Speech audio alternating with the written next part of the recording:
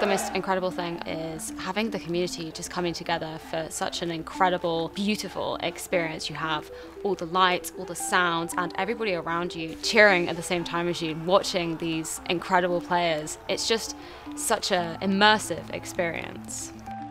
So as a fan attending an event, you definitely want the best possible viewing experience. You don't want to be experiencing any technical delays. You want the game to be running as smoothly as possible so that you can just experience the players playing to their full potential. Players demand the best reliable processors because they need to be at the top of their game, and the game needs to be performing to that standard as well.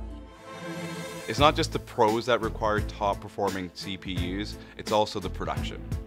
It takes over 175 Intel processors to put on an esports event like ECS. From the graphics, to the motion design, to the vision mixing, to the event screens and what the audience here in the arena sees, Intel processors are at the center of what we do. It's really important to us that our computer sources or hardware sources are very, very reliable. They are the thing that our audience wants to watch most. Arguably, the most important part of what we're doing here is the observing.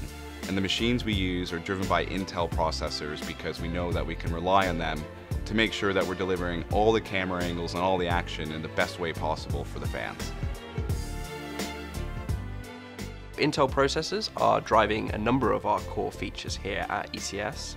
So the processor is the brains behind the encoding process. It's an incredibly strenuous task for a processor to undertake, and we make use of the top-of-the-line Intel processors to ensure that our content is delivered to our audience in the highest possible quality available.